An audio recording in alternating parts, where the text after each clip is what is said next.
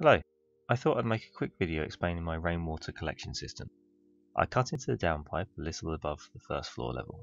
I installed a dogleg just above a modified hopper. The hopper has a couple of centimetre section of drain pipe in the bottom to cause a small pool to form, meaning that if it rains too hard, it'll overflow into the drain pipe below. The hopper also has a screen to filter out large particulates. There is then a hosepipe connection that comes down from the hopper into a barrel that filters out smaller particulates. The way this works is the water enters the barrel at a 90-degree angle, causing the water on the outside to move faster than the water in the middle, and the sediment to fall to the bottom.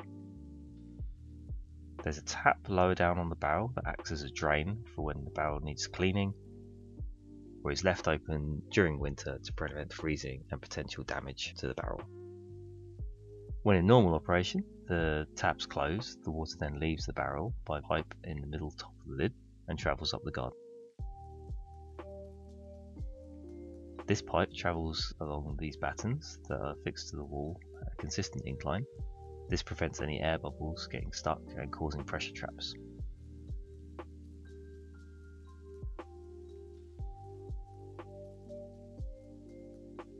At the top of the garden, I have a 1,000-litre water tank.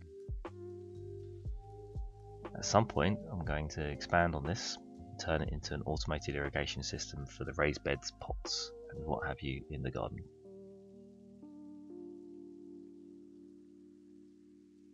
So let's explain what's going on here with hopefully a simple diagram, as at first glance it may appear as though I'm making water flow uphill.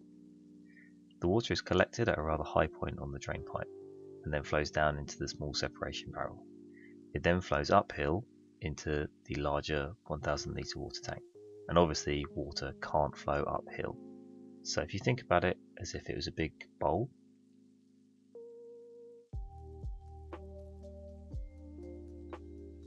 and all we're doing is filling up the bowl with water.